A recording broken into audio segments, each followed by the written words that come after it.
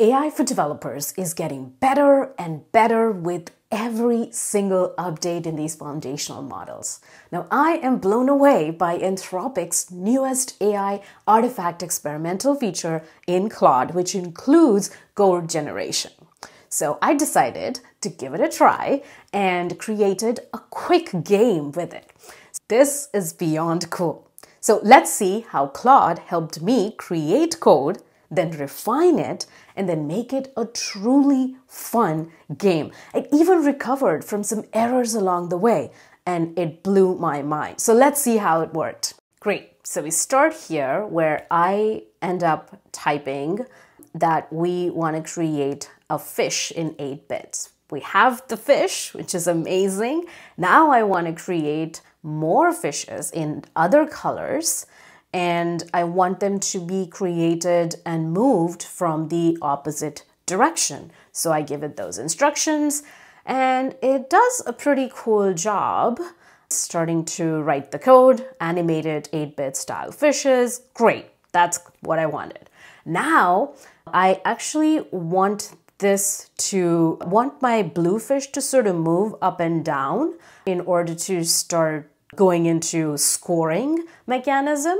And so I ask it to do that, move up and down, so that we can start looking at scores, and also make fishes open the mouth if they end up eating each other as they collide. Now, it's doing a new version of the code, which would be interactive fish avoidance game. I kind of also like how it's naming the code. The fishes are moving pretty fast, but we can handle that later. My bigger issue is my blue fish isn't moving up and down at all. So it didn't quite do what I asked it to do. So now I'm saying, looks like the original blue fish is not moving at all. And so I want it to move so that we can score the game with 10 plus 10 each time the fish collides with the other fish coming from other direction. And there we go. Our fish is now moving, the blue one, and I actually want to make sure that the fish moves up and down as well, so there is an opportunity to collide, and so we can get a score, because right now they weren't moving up and down. So now it's calling the code dynamic fish eating game, which is great. And so now we can see they're bouncing up and down, which is creating an opportunity to get some score. And we're also seeing the score now. Now I just want to go ahead and slow down some of these fishes so I can actually see what's going on.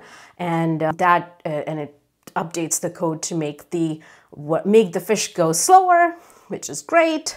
And then next, so now I can actually see that it's eating, colliding, and then it's making the score go up. Now I want to add more fishes to be eaten.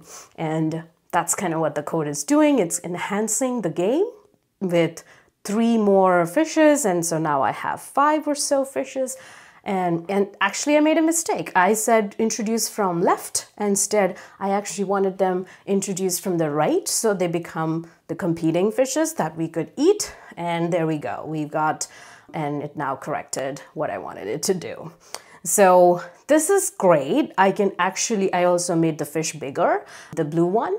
And I'm very happy with the game. You can see me moving the cursor, and as I move the cursor, I'm able to collide more. And then I can also see the code. I can go ahead and download the code if I wanted to. So I did that, and then I opened it up in the HTML, and looks like I can still play the game with the local HTML, which is perfect. Now, I also wanted to go ahead and try and see if I can use this code base and deploy it in Cloud. So I asked another prompt. I wanted to deploy this game on Google Cloud Run. Could you please guide me to do that? And I'm expecting some steps here. So it generates, because Cloud Run is a serverless platform, it generates Docker file, server.js, gives me the project structure, which is perfect, server.js, and then package.json, and also a Docker file, and then some instructions on how to use the Google Cloud SDK. And there we have it. I told Claude what the fish should do, and then what the obstacles are. And boom, it created the code for a fully functional game, complete with graphics, animations, and even scorekeeping.